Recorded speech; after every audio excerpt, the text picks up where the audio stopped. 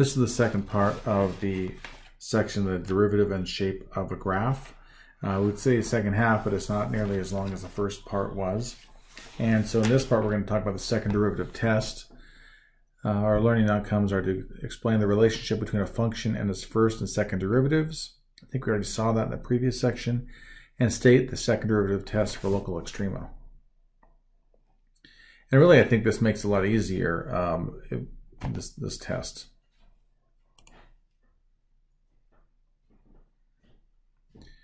So what they're really getting at is, think about what we did in the last section. We talked about, you know, if it's going up and then down, you got a maximum.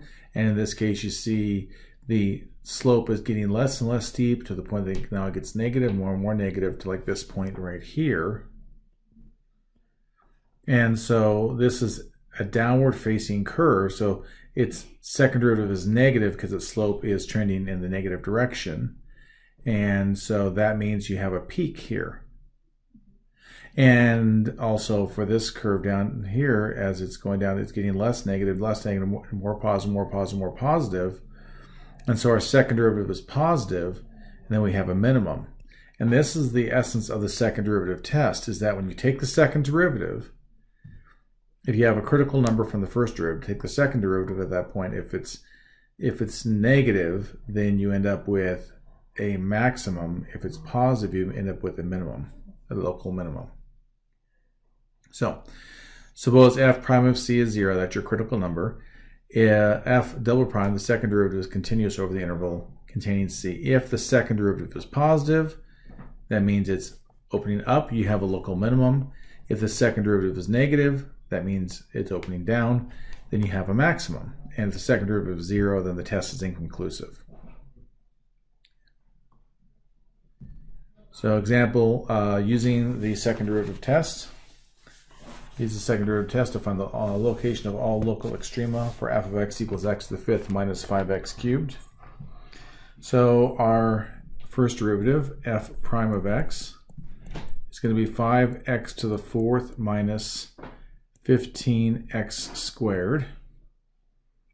So if we want to find the zeros here, we have 5x to the fourth minus 15x squared equals 0. This is for our critical values. So 5x squared can be factored out, and we have x squared minus 3 equals 0. So our zeros would be x, or 5x squared, or just x squared equals 0. So x would be 0, or x squared minus 3 equals 0 means x squared equals 3, or x equals plus or minus the square root of 3. So let's find our second derivative. Our second derivative is going to be, let's see where that 4 comes out. So it's 20x cubed minus 30x. Okay. And that could be factored, so we could call that 10x times 2x squared minus 3. And I kind of feel like I'm a little beyond what they want us to do here, but this actually gives us something. So if we take 10x instead of equal to 0, we have x equals 0. Now x equals 0 is also a critical number, and it's also 0, the second derivative, so that's going to be an inflection point, I believe. We'll see what happens. 2x squared minus 3 equals 0. 2x squared equals 3. X squared equals 3 halves. X equals plus or minus the square root of 3 halves, or plus or minus the square root of 6 over 2. So these would be other inflection points. Okay, so we have, as we stated earlier, let's look at our points. So f double prime, look at 0. I'm looking at the critical points here. Critical points of x equals negative square root of 3, 0, and square root of 3. So we already know that f double prime of 0 equals 0, so it's inconclusive. And then we have f double prime of negative square root of 3. That is going to be negative 30 times the square root of 3. And that's going to be a local max. So that's less than 0, so it's a local max. And f double prime of the square root of 3 equals 30 times the square root of 3. Greater than 0, that's a local minimum then. Okay. And let's look at this f of x equals 0. So for x equals 0, we will look at a chart here. And so a number smaller than 0 is -1, and bigger than 0 is 1. And we'll look at the factors here of the 5x squared from the first derivative. And we'll look at that x squared minus 3.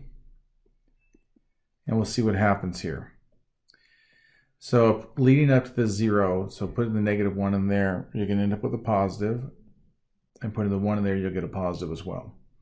Putting -1 into x squared minus 3, you're going to get a negative. And put the 1 in there, you get a negative as well. So that's a negative and a negative. They're being multiplied. That means it's decreasing on both of them. So this would be neither a max or a min. So not a max or a minimum. So that's about it. Let me see if there are any other instructions here. Find the location of all extrema. We found them. Okay, so that's about how you do it. Find your critical numbers, take the second derivative and plug them in. If you have something that's inconclusive, then you can work on that. Let's do another example here. Consider the function f of x equals x cubed minus 3/2 x squared minus 18x. The point c equals 3, -2, satisfied that the first derivative is 0. So we're going to use the second derivative test to determine whether f has a local max or a local min at these points. So we're going to take the derivative, and that's going to be 3x squared minus 3x minus 18. Our second derivative is going to be 6x minus 3. So, I can't help it but to find that point of inflection, but I'll resist it here. Our f double prime at 3, second derivative at 3, is equal to, let's see,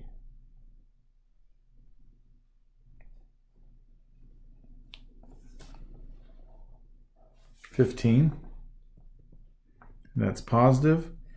And our second derivative at -2 is equal to -15, which is negative. So this is going to be our local minimum at x equals 3. And then the local max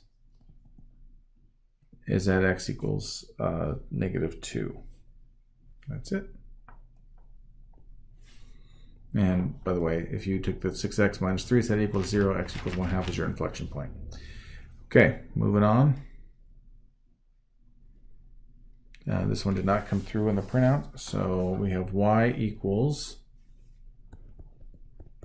f of x, which equals, this one we get a series of clues. So y equals f of x, f of -4 equals f of -1, which is 0, so that we know that we have the points 4, 0, -4, 0, and the other point is -1, 0.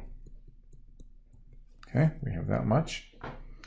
Our critical numbers are given to us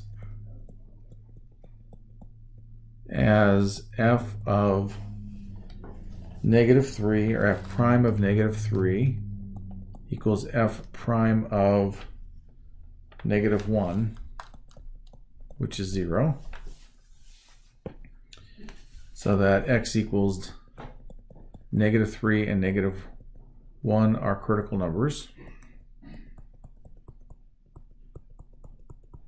Okay, what else do they give us? they tell us that f double prime of -2 is I'll just say equals 0. So -2 is, x equals -2 is an inflection point.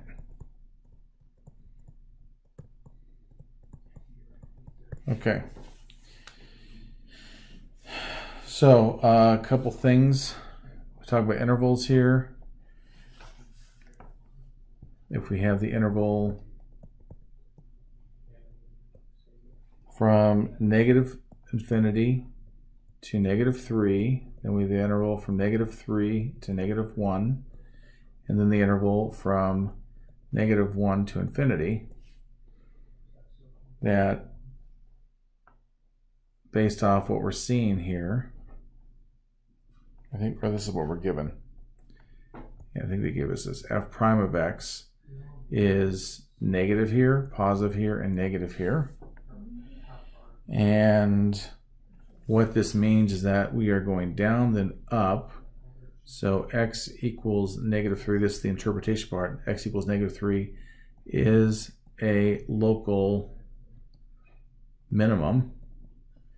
And then we're going down again here. So x equals -1 is a local maximum. So what this problem in my version, everyone's version might be different. My version asks us to come up with a graph. It also gives us a chart where it says that for the interval, this is based off the second derivative, for -infinity to -2, and then from 2 to infinity. This is going to be positive, this is going to be negative, and so that corresponds with these local max and min, and this is for f double prime of x. So we're supposed to come up with what is the graph of this, and they give you multiple graphs. So what we do know for this graph, that at -1 it touches here because it went through -1, 0, right? -1, 0, and then went through -4, 0 as well. So at -4, it's also crossing there. And then at -3, it's going to bottom out.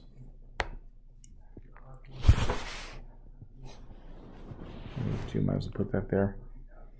It'll bottom out. And so if I draw the graph, I'll do this in red, it's coming down. And then it'd come up at some point there. And then go back down again. So somewhere around here, you'd have that inflection point. I'll go to another color for that. So there'll be like an inflection point there.